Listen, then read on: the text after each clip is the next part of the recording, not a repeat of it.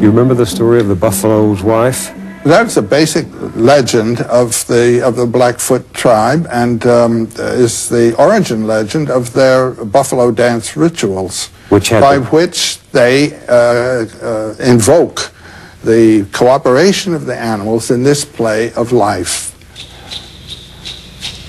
When you realize the size of some of these tribal groups, to feed them required a good deal of meat.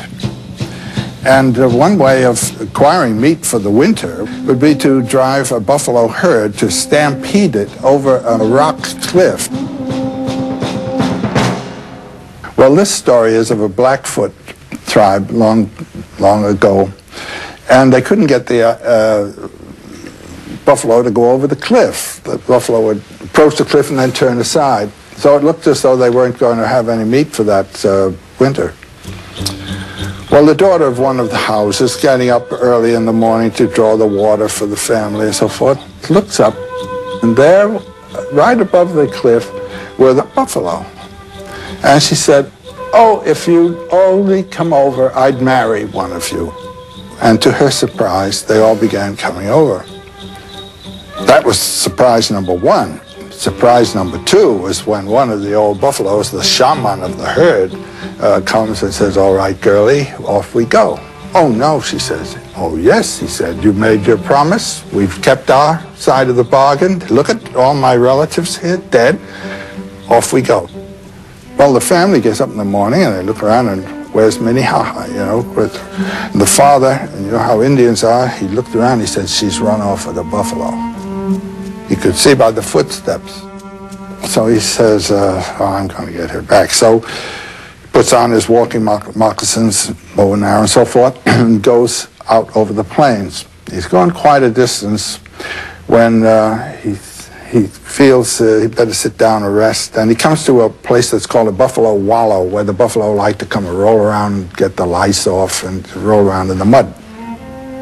So he sits down there and is thinking what he should do now, when along comes a magpie. Now, it's a beautiful flashing bird, and it's one of those clever birds that has shamanic qualities. Magical qualities. Magical. And the man says to him, "Oh, beautiful bird," he said, "my daughter ran away with a buffalo. Have you seen, or you hunt around, see if you can find her out on the plain somewhere?"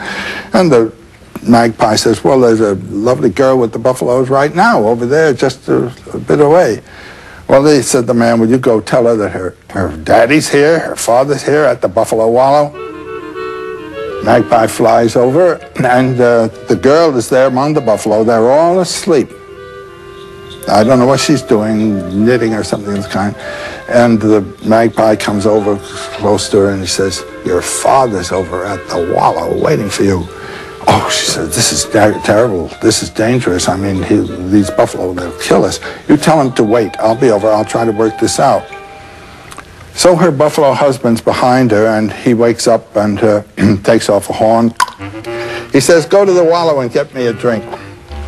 So she takes the horn and goes over, and there's her father. He grabs her by the arm. He says, "Come." She says, "No, no, no, this is real danger. The whole herd, they'll be right after us. I have to work this thing out. Now let me just go back." So she gets the water and goes back, and he, "Fee, fi, fo, fum, I smell the blood of an Indian," you know, that sort of thing. And she says, "No, nothing of the kind." He says, "Yes, indeed." So he gives a buffalo bellow, and they all get up, and they all do a slow buffalo dance with their tails raised, and they go over, and they trample that poor man to death so that he disappears entirely. He's just all broken up to pieces and all gone. The girl's crying, and her buffalo husband says, "So you're crying?" "This is my daddy." He said, "Yeah, but what about us? There are our children, our wives, our parents, and you crying about your daddy." Well, apparently he was a kind of sympathetic, compassionate buffalo, and he said, "Well, I'll tell you, if you can bring your daddy back to life again, I'll let you go." So she turns to the magpie and says, "See, peck around a little bit and see if you can find a bit of daddy." And the magpie does so, and he comes up finally with a vertebra, just one little bone. And the little girl says, that's plenty." Now we put this down on the ground, and she puts her blanket over it, and she sings a revivifying song, a magical song with great power. And presently, yes, there's a man under the blanket. She looks, Daddy all right, but he's not breathing yet. A few more stanzas of whatever the song was, and he stands up, and the buffalo are amazed. And they say, well, why don't you do this for us? We'll teach you now our buffalo dance, and when you will have killed our families, you do this dance and sing this song, and we'll all be back to life again. That's the basic idea, that through the ritual, that dimension is struck which transcends temporality, and out of which life comes and back into which it goes. And it goes back to this whole idea of death, burial, and resurrection, not only for human beings, but for the animals too. So the story of the buffalo's wife was told to confirm the reverence. That's right. What happened when the white man came and slaughtered this animal of reverence? That was a sacramental violation. I mean, in the 80s, when the buffalo hunt was undertaken, you know, the 1880s, Kit 100 years Carson, ago. Buffalo Bill and so forth, when I was a boy, whenever we went for sleigh rides, we had a buffalo robe. Buffalo, buffalo, buffalo robes all over the place. This was the sacred animal of the Indian. These hunters go out with repeating rifles and shoot down the whole herd and leave it there. Take the skin to sell, and the body's left to rot. This is a sacrilege, and it really is a sacrilege. It turned the buffalo from a thou To an it. The Indians addressed the buffalo as a thou, an object of reverence. The Indians addressed life as a thou. I mean, trees, stones, everything else. You can address anything as a thou, and you can feel the change in your psychology as you do it. The ego that sees a thou is not the same ego that sees an it. Your whole psychology changes when you address things as an it. Whether it's a woman. And when you go to war with the people, the problem of the newspapers is to turn those people into its so that they're not thous. So myths are stories of the search by men and women through the ages for meaning, for significance, to make life signify, to touch the eternal, to understand the mysterious, to find out who we are. People say that what we're all seeking is a meaning for life. I don't think that's what we're really seeking. I think what we're seeking is an experience of being alive, so that the life experiences that we have on the purely physical plane will have resonances within that are those of our own innermost being and reality. And so that we actually feel the rapture of being alive.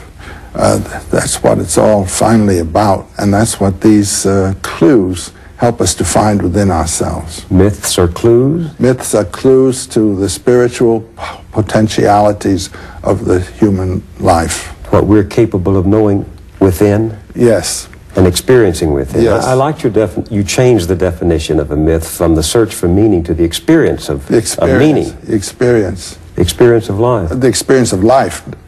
The mind has to do with meaning. In here, what's the meaning of a flower?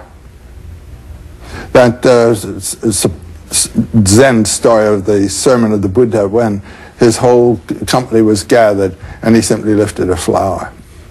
And there's only one man, Kashyapa, who gave him the sign with his eye. What's the meaning of the universe? What's the meaning of a flea?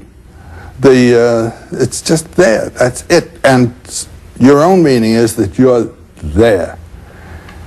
Now we are so engaged in doing things to achieve purposes of outer value that we forget that the inner value, the rapture that is associated with being alive is what it's all about.